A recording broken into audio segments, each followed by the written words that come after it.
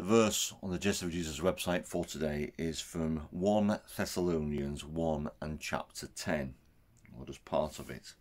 And it says this: to wait for his Son from heaven, which is Jesus, of course.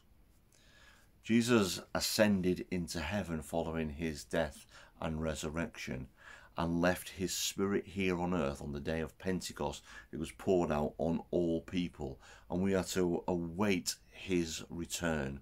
Whoa, what a fantastic thing to wait for, so that when he comes back, we'll be taken up to where he is. He talks in John about there are many rooms in my Father's house. What a comfort that is.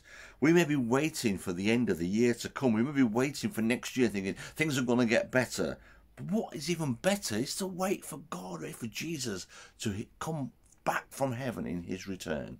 It's an even better thing to wait for, don't you think?